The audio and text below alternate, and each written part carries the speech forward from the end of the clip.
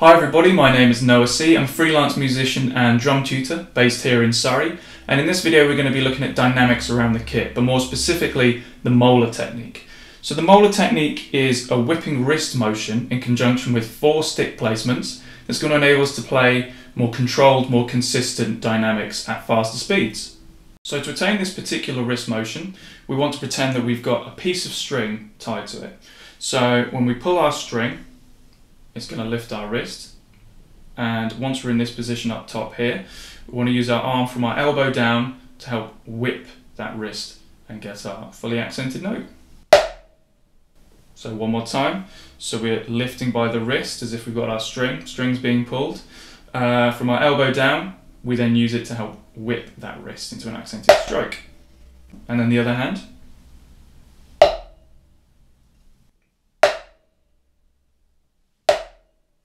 So a great way of practicing this is adding a little ghost note just before. So what's great about this, as we're pulling our wrist up, we can do a slight tap. So just like that, yeah? So it's as if we're just letting the stick bounce of its own accord. And then once up there, get back to that top position again, and then whip for the accent. So one more time, so we do a quick tap, up, and then a full down hit for that accent. So, and then on the other hand, obviously. So we're essentially going to be practicing double strokes, with the first stroke being a ghost note and the second note being an accented note, but with this Moeller technique.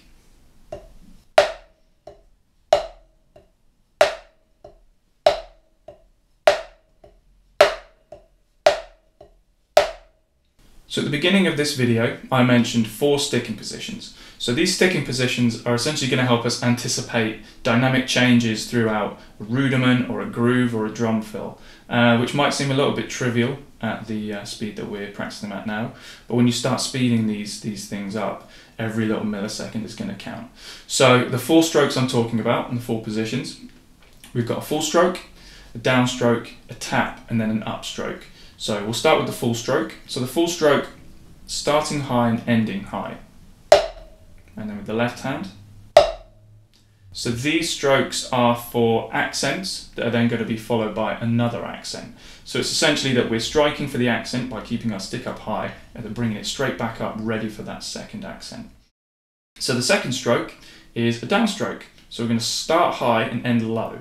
So you may have guessed these are going to be for accents that are then followed by ghost note with the same hand, like so.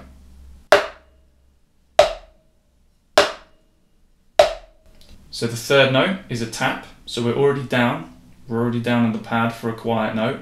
So a tap is start low, end low. So these are for ghost notes that are followed by another ghost note.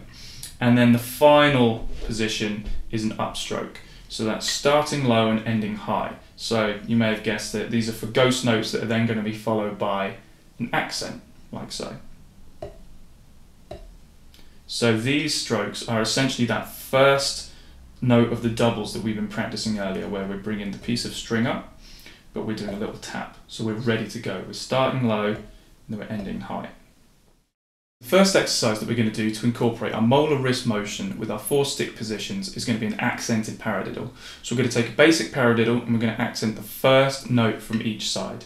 So the stick positions to take into consideration here are down, up, tap, tap, because we've got our accent followed by some ghost notes, and we've got our ghost note followed by an accent with the left hand. So that should look something like this.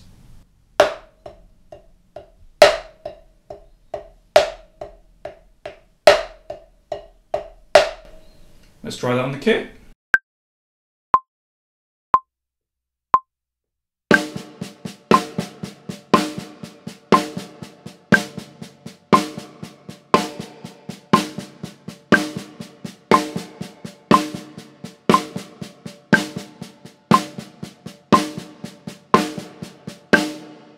So now we're going to take that same exercise and we're going to move those accents around the kit, really focusing on those consistent accents and also those consistent ghost notes on the snare drum.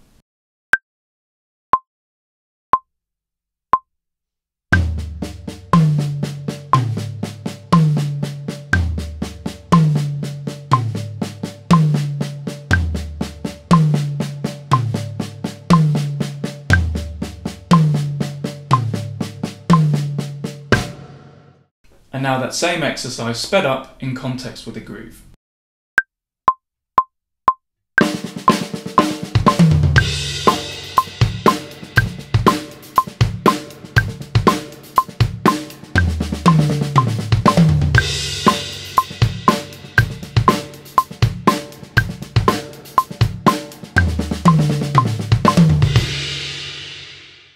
So you can apply that same process to any rudiment you like, but let's try it with a double paradiddle. So a double paradiddle is right, left, right, and then mirrored on the other side as left, right, left, left. So what we're going to do here is we're going to accent the first two right hands and then the first two left hands of the other side. So bearing in mind it's a double paradiddle, the last four notes are going to have exactly the same sticking position, down, up, tap, tap. But the first two notes are going to be full stroke followed by another tap. So it should be something like this.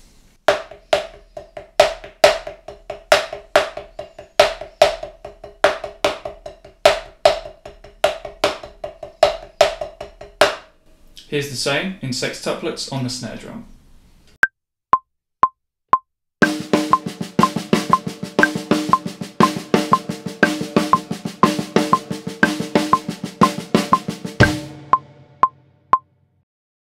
Now we could move these accents around the toms just like we did with the paradiddle, but this rudiment sounds quite cool in a groove context. So we're going to move our right hand up to the hi-hat, keep our left hand on the snare, and apply those same techniques.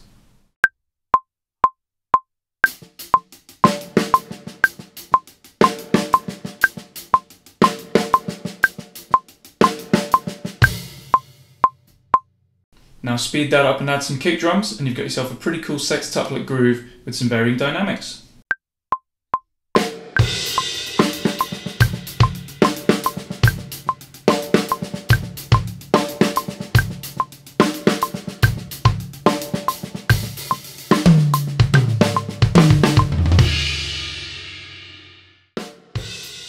Hey everybody, thanks for watching. I hope you found these exercises useful in getting to grips with the Moeller technique. If you have any more questions or comments, leave them down below, and thanks again.